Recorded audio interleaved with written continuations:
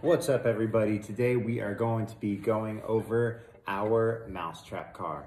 If you haven't watched the last video, the first one, then I suggest that one first. I go over on how all the steps were that I made this Mousetrap car, and it kind of gives the insight of how a Mousetrap car works and gets you to where we are now. This one, as is, it went 10 meters, which is about 33 feet, in 8.6 seconds. So not too bad for a basic Mousetrap car. 10 meters in 8.6 seconds. And then it kept coasting, and it coasted about another 10 meters before it kind of stopped. So it went about 60 feet total. Real basic Mousetrap car. Super simple: spring, string, CDs, duct tape, hot glue. Nothing fancy. So let's get started here. All right, so the first thing to make your Mousetrap car go faster is weight reduction. So what we're gonna do right now is we're gonna take this weight, and so I'm gonna turn on my scale here, and I'm just gonna check. You know, you don't have to check your weight to measure your weight, but for this purpose in this video, we're gonna do a little calculation here. Faster it goes. So I've got my scale on here, and I can't put the car on it because the car is too tall. So I'm gonna be taking this here, and I'm gonna tear the scale so it's zeroed out, and this is in grams. So I'm gonna put this on here, and we are at 186 grams.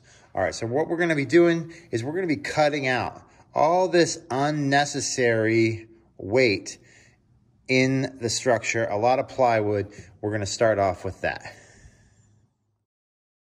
So here we are, post weight reduction. What we did is I just measured some of these dimensions here, what I had, put some stuff into the laser cutter. Now I know you don't have a laser cutter at home, most likely. Otherwise, you probably wouldn't be building a Mousetrap car this simple. But we used it here because it's an easy, efficient way to blast out the shapes just for the process of weight reduction. So what I did is kind of, the basic structure is the frame. A little bit back here, I left it blocked in underneath for the trap, and then left a little bit of support right here. So let's see here. We are at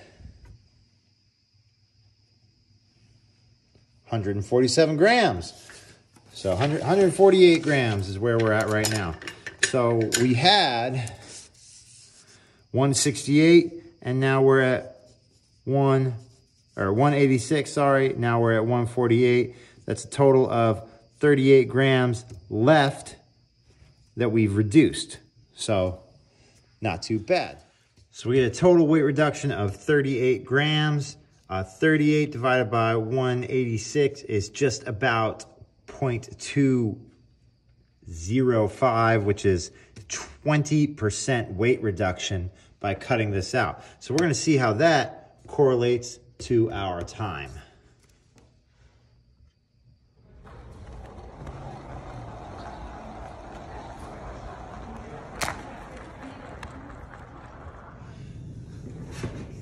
So I just ran this Mousetrap car, and we went 7.92 seconds for 10 meters compared to our first of 8.86.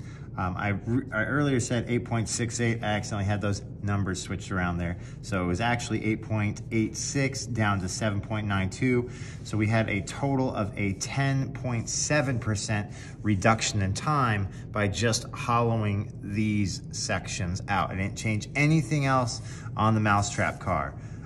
Just hollowed out this, lost about 38 grams, 20% weight reduction, 10% reduction in speed. There's still other forces playing here for weight that we could reduce. We could reduce the weight of the wheels. So we've got the CDs. We could probably hollow these out a little bit to turn them more into bicycle spoke styles. Now, I can't do that because these are glued on here already. This car, being that it's just held together with hot glue, is not modular. I cannot take it apart and make modifications very easily. So what I actually will have to do is try to build another Mousetrap car with hollow wheels and then try and go from there. So in my next one, I'm gonna try and build a lightweight one where I hollow out the CDs. I'm gonna take my wheelbase and I'm gonna shorten it up just a little bit, and I'm gonna try and reduce the weight even more in here while still using the same Mousetrap. All right, so I'm not gonna change the lever arm yet.